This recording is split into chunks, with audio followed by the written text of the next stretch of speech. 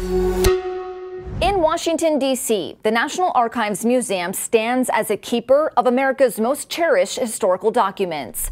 But for the third consecutive day, the rotunda remains closed after two climate activists armed with pink powder targeted the U.S. Constitution. Donald Zepeda and Jackson Green are now charged with defacing and destroying federal property. We're calling for all people to have all these rights, not just wealthy white men. We all deserve clean air, water, food, and a livable climate. We don't want to see our children have to live through the end of civilization, but that's the path we're currently on. The historic document is undamaged and still locked away. Analysis showed the powder was a blend of pink pigment and cornstarch chosen for its high visibility. Court documents reveal that the aftermath of their demonstration could cost the National Archives Department more than $15,000 in cleaning and inspection fees.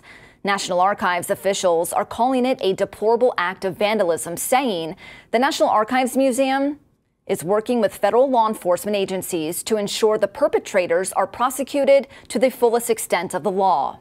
After the arrest, Green told investigators President Joe Biden must immediately declare a formal state of climate emergency to save the country from collapse. Investigators found out that the two were involved with Declare Emergency, a climate change awareness campaign.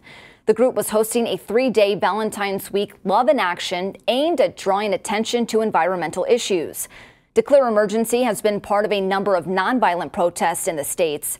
And according to reports, Zepeda was arrested the day before the archives event during another Love in Action protest that blocked the George Washington Memorial Parkway, causing a 6-mile traffic jam.